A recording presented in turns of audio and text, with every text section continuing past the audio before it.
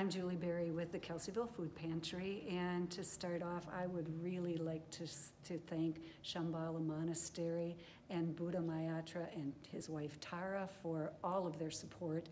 Everything that I show you today, with the exception of the first table, has been graciously donated by them, and it will help feed our general population of 120 bags once a month. And then we do another 120. Our giveaways on the second and fourth Tuesday, but everyone in the Lake County area knows if they call or come to our door. We haven't had to turn anyone away yet in 8 years, so we're extremely grateful for all of the financial help. So if we want to take a walk, generally speaking, when we have our food pantries, we give away, we have shoppers that go around with our guests. We check them in, and then we start. That way, if they don't want something that's on a table, they don't have to take it and they don't waste it. So we start out with the cereal, and this is the only thing today that hasn't been donated by the monastery. And then we give out canned vegetables. Generally, it's either corn, green beans, peas, whatever.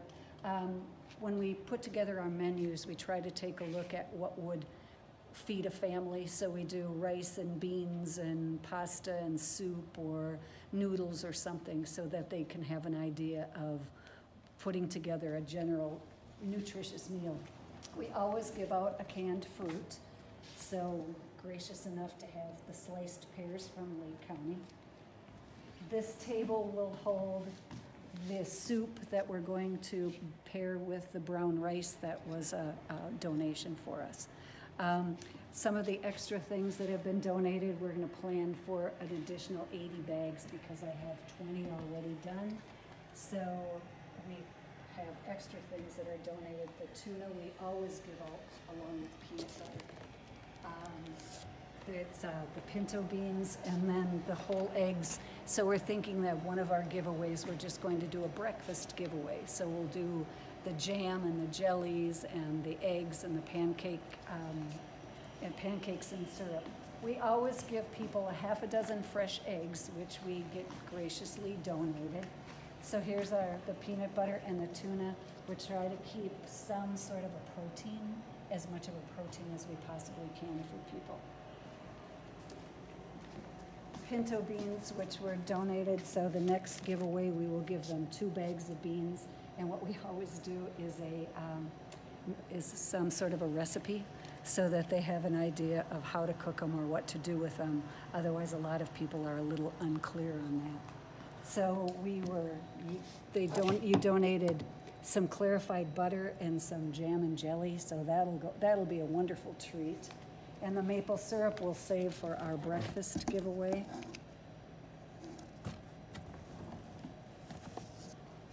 And then every time we have a giveaway, we have an extra table.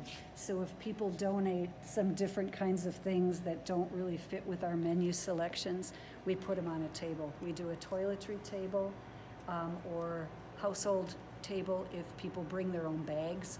So at least we did, or we will go back to that hopefully in normal times. But right now we're packing all of the bags that you can see, and then we're just handing them out to people as they leave. So we don't have anyone that comes into the building and we mask and gown and just hand them all of the things. So the dish soap will be a wonderful addition to the extra table. And then there's Quaker Oats, and we also got 168 boxes of Quaker Oats from you that will be at the next giveaway instead of the cereal. So on Friday, I have a group of people coming in, and we are going to split up the brown rice so that we can serve that with the soup. So again, we're such heartfelt thanks for all your help. We hopefully can continue this ministry for as long as necessary. Thanks.